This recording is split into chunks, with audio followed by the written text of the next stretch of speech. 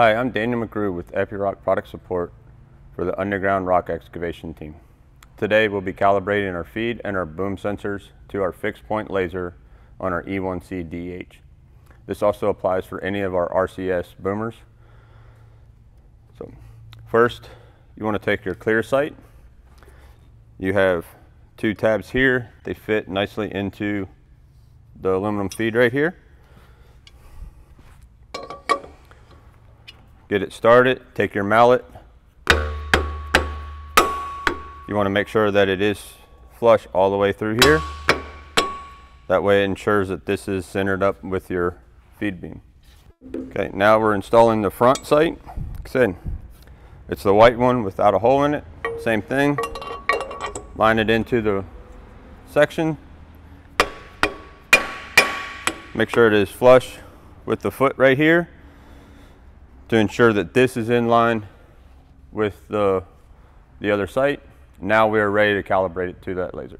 So what we want to do is line up our boom and our feed to our laser. So to do so, go to our menu, go to user, make sure that we're in our SE mode, hit our menu button again, come up to our settings, go to our picture of our boom, and then we go to the first page of our sensors.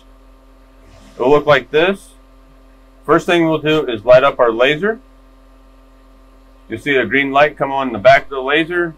Line the sights up with the laser. If you're having trouble doing so, you can reduce the boom velocities, which moves everything really slow, so that you can make sure that they're right in the center. Once they are, you can come over to calibrate sensors compared to the laser. The laser is a fixed point on the machine. Hit the button, it's going to double check with you, make sure that you want to calibrate.